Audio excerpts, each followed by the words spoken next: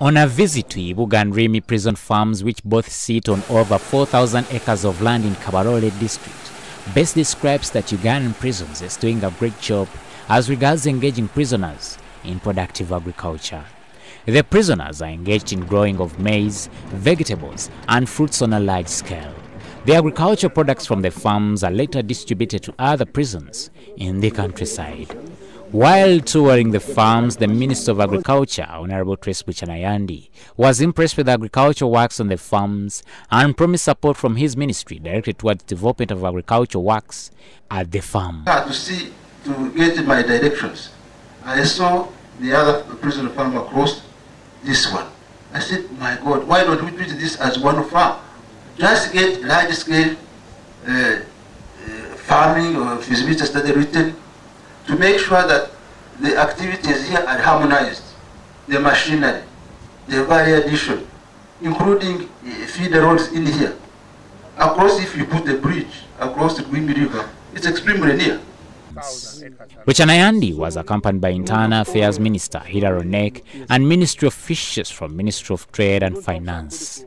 The Commissioner General of Prisons, Dr. Johnson Byabashaija, says all concerned parties were brought together under a directive from the President with the aim of boosting agricultural production on the farms. We don't want to gamble anymore.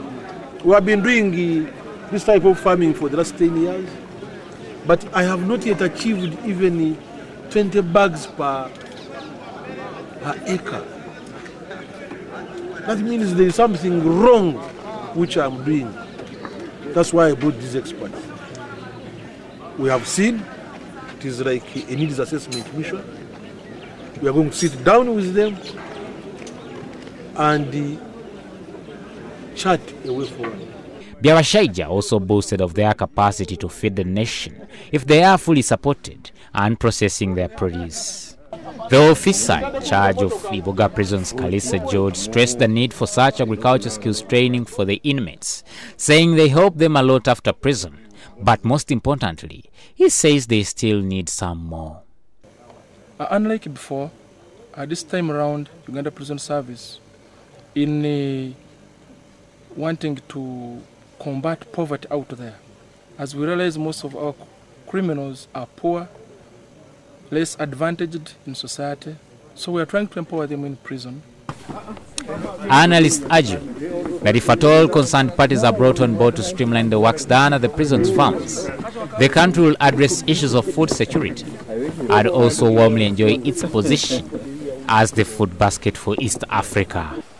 Samuel Senono reporting for UBC TV News in Kabarole district.